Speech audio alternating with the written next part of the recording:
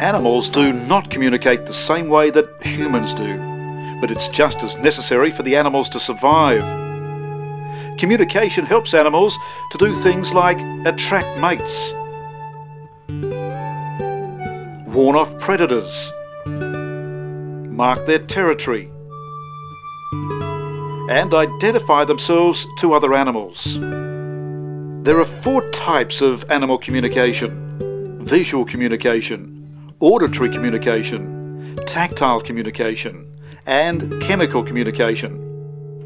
Let's start with visual communication. There are 2 types of visual communication. The first type of visual communication is the colour and shape of the animal itself.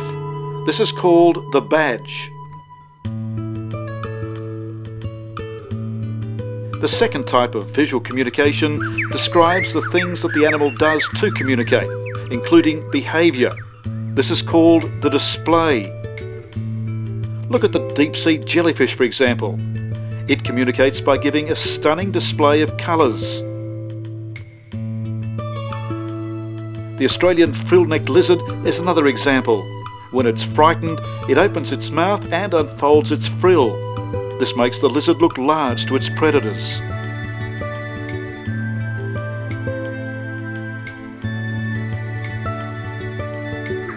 Auditory communication refers to hearing and describes the sounds that animals use to talk to each other. Sound is good because it can travel over long distances, whether it be day or night. It's an adaptable signal, meaning animals can change the volume of the sound depending on the conditions. For example, they may not wish to be located by any predators nearby. Sound can be used to warn about danger or to tell other animals that they are angry, like the loud bark of a guard dog signalling that it is angry and you should stay away, otherwise you may get hurt.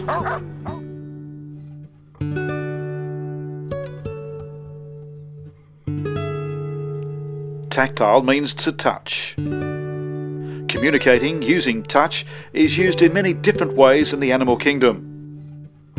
This mother cat nuzzles her kittens to comfort them. Or these 2 male deers lock horns and fight to show which is dominant.